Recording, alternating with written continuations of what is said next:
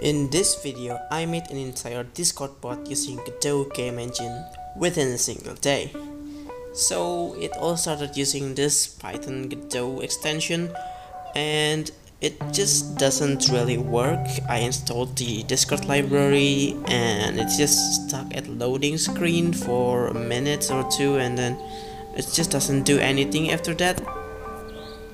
And yeah, so I moved on from this and switched to this Node.js Godot API.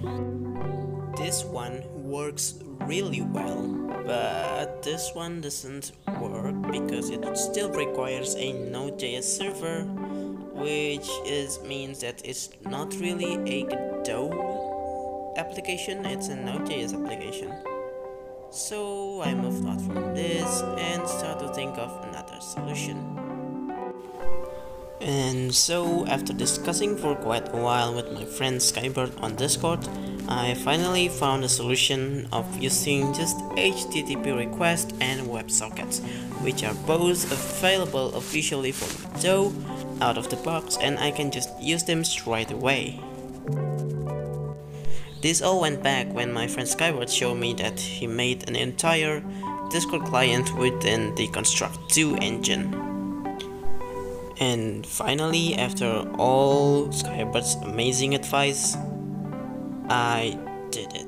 The bot is finally online and it works. It just works and it replies to my message.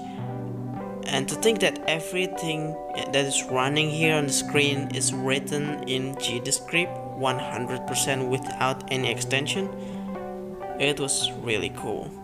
And also it can use everything that a Discord bot can do. It can send message and do anything, and I just need this 8 lines. And here is the backend. It's just a little few lines of code, and then there is a .env.